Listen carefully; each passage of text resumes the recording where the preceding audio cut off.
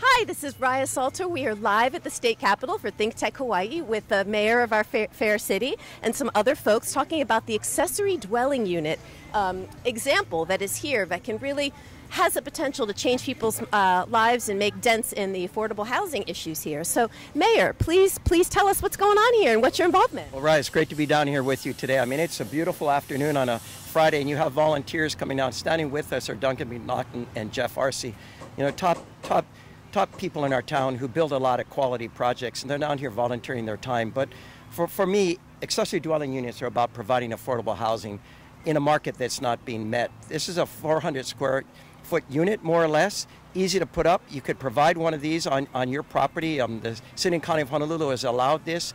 There's about 120,000 lots on this island that could have an ADU as long as there's sewer capacity and parking. But that means you have another unit that you can rent that's affordable rental.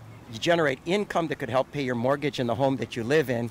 It's a win-win for everyone, and we're just really excited the Appleseed Project and Habitat has stepped forward to do one of these here on the Capitol grounds. Thank you so much, Mayor. That is so exciting. I couldn't agree with you more. Please, sir, tell us your name. I'm Jeff Arce with the MacNaughton Group. Well, what is your involvement with this project? Can you tell us a bit about what's going on here?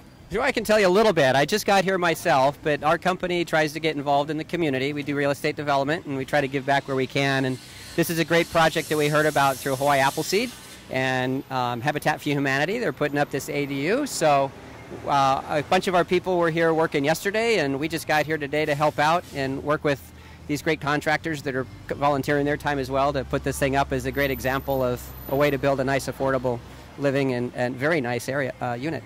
Yeah. I couldn't agree more. I think it's so exciting. It's always great to see folks in the volunteering in the Habitat shirts. Sir, could you please tell us your name and your affiliation and what you think about this project? Duncan MacNaughton. I just arrived. I don't even have my outfit on yet.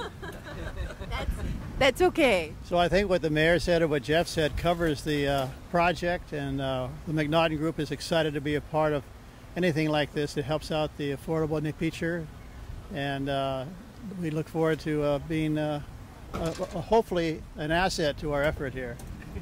What do you think these type of units can mean for Hawaii?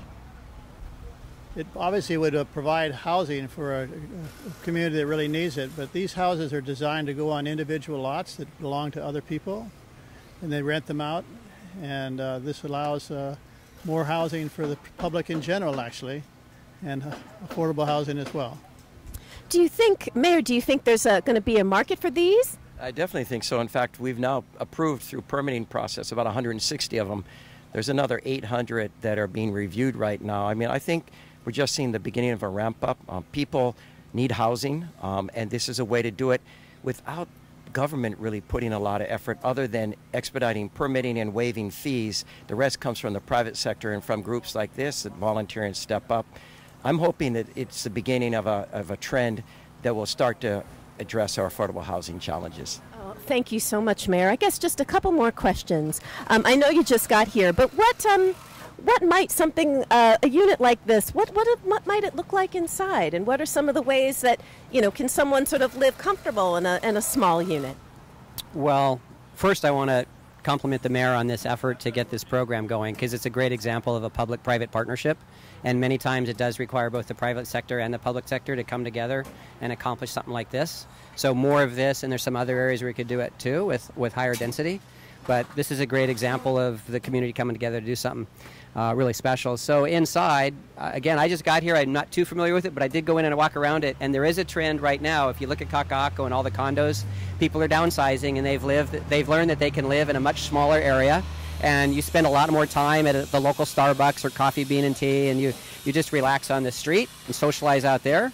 You sleep, maybe you eat in here, and you don't need a lot of space. But you go inside there's a bathroom, there's a shower, there's room for a bed, there's room for a desk, you got a kitchen, and that's more than enough. It's a nice, comfortable place to live. Fantastic. And sir, when you do get your shirt on, how are you going to be pitching in today? Whatever they tell me to do. Anything that stands out, he'll pound it down. Well, thank you so much, gentlemen, and thank you so much, Mayor. What a fantastic project. And let me ask, Mayor, can folks When is this going to be done? Can people come down and check this out? Yeah, I think it's going to be done tomorrow, right? They're rushing to try to get it. They're going in fast, and I encourage people to come down. People drive by. It's easy to find parking in the later afternoon, and they should come in and look at it. It is something that may work on their property. And as Jeff mentioned, sometimes you get older, you may not need the big house. You could move into the accessory dwelling unit and rent your house out to a family with children. Win-win for both. I couldn't agree more. That'll be the last word. Thank you so much, Mayor. Thank you so much, gentlemen, for your time today. Signing off for ThinkTech Hawaii.